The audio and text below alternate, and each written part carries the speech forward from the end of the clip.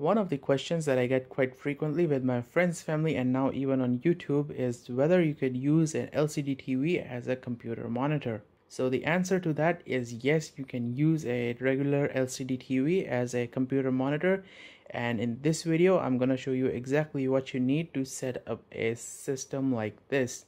And I'm also going to show you how the experience is like. So the TV I'm using is a Sony Bravia CX42. You can see the model number over there.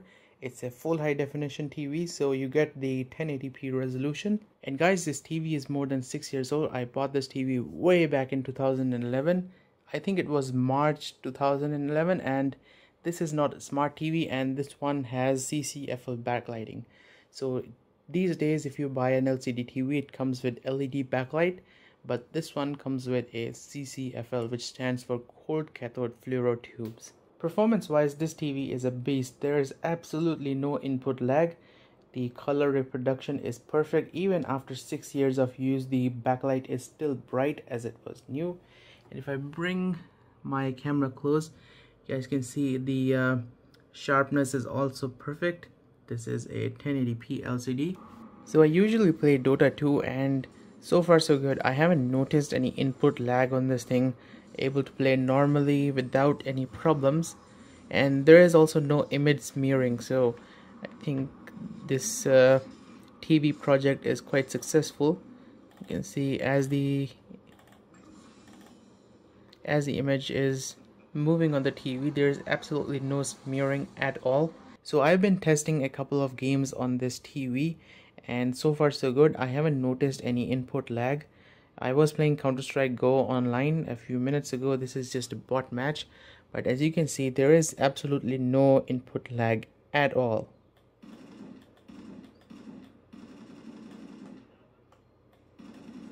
And I think the lag problem is more prominent on cheap-ass TVs. I've seen a brand new TCL 4K TV having almost 1 second input lag. And I think one of the reasons why there is input lag on cheap-ass TVs is because manufacturers try to save on their costs, and they'll use a slower audio-video decoder, which causes lag between the video signal from your PC to your TV, which is not an issue if you're watching a movie or something, but if you're playing a fast-paced game like Counter-Strike Go or Dota 2, you're gonna have some serious problems. As you can see, there is absolutely no input lag problem on this Sony TV.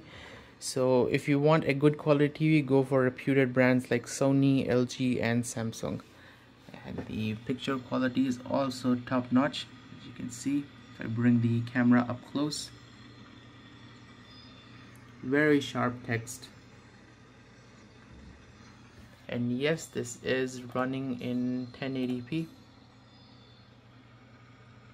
1080p, 60 Hz, all the settings are turned up to max. Almost 120 FPS. So this is the monitor that I used with my PC, and if I bring you guys close, you'll be able to see a dead pixel over here.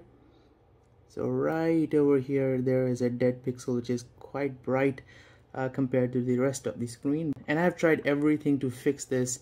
I tried different images, tried pressing it, but yeah, this thing won't go away. So I figured I use my old television since we have a new one. So here we are, guys, taking a look at the backside of our TV, and here you can see there are several different ports that you can input your signal into. So here we have the RCA ports. We don't need this.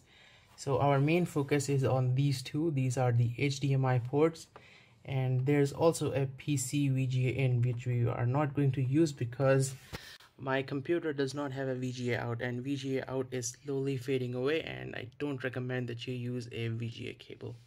So this is my new TV. This is an LG 4K television, and this one also does not have any VGA input. So like I said, VGA is becoming obsolete, and HDMI will be the de facto standard in future televisions and computers. And all you need to do is locate this HDMI port on your desktop or your laptop computer.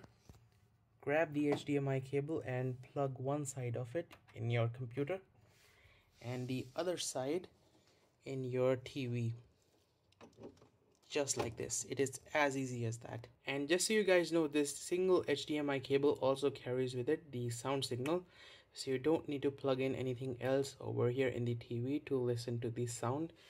which is coming from the computer. And if you have connected a separate sound system to your computer like this home theater system over here, you'll be able to configure the sound output directly from the Windows operating system.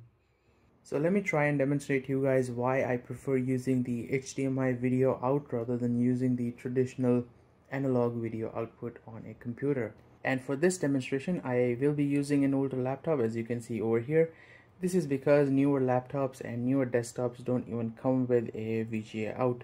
So right now you can see I have connected the TV through the VGA out, and this VGA cable is going into this PC input of the TV, and this is set to 1080p, just so you know. So you can see how the text is like.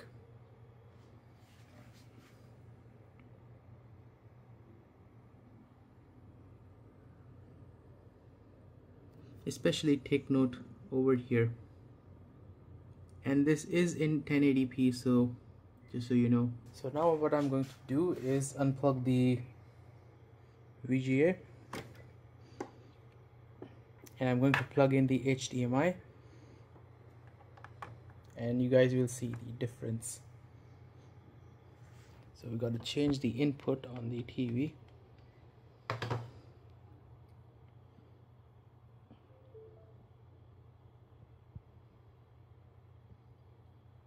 This is so much clearer.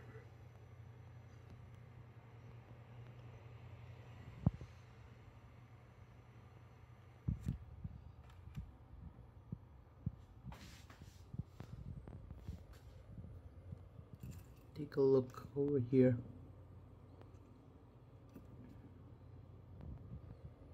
And this is why I prefer using the newer HDMI standards, which is in digital and also carries a sound signal, rather than using this decades old VGA standard. So when you first connect your TV and boot your computer up, you'll notice that everything is huge. Especially look at this taskbar, and if I open the start menu, you can see how big everything is, even though the resolution is set to 1080p.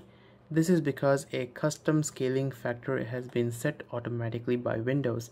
So to fix that, you'll need to right click on the desktop and go to display settings.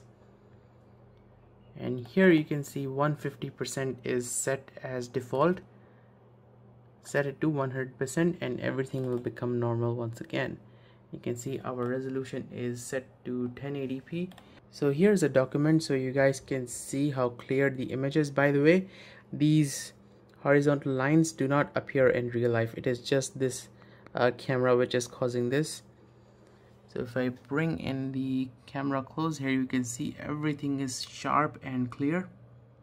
Absolutely no problems. And because this is a 1080p TV, you'll be able to see the pixels at this level of close-up. So lastly, I want to go over a few problems that I faced when I connected the TV to the computer for the first time.